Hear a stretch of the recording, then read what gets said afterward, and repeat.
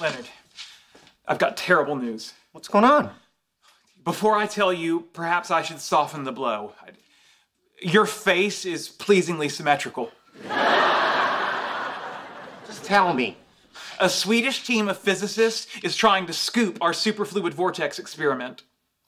That kind of stinks. That kind of stinks. Why aren't you more upset? Did I soften the blow too much? Because this here is more like a Picasso painting. What are we gonna do? Perform the experiment immediately. Well, I'd love to, but we need liquid helium and our shipment's on back order for a month. A month? What, are you kidding me? That'd have been a good time for you to soften the blow. That shirt brings out the blue in your eyes. Thank you, aren't you sweet?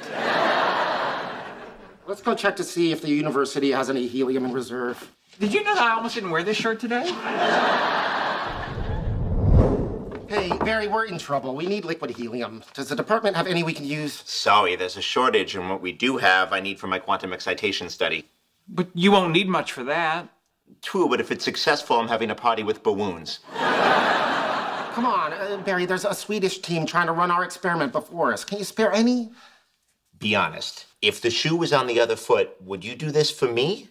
Yes. Not a chance. What are you doing? He said be honest, so I was honest. Didn't your mother tell you? It's the best policy. So, what do you say? Hell no.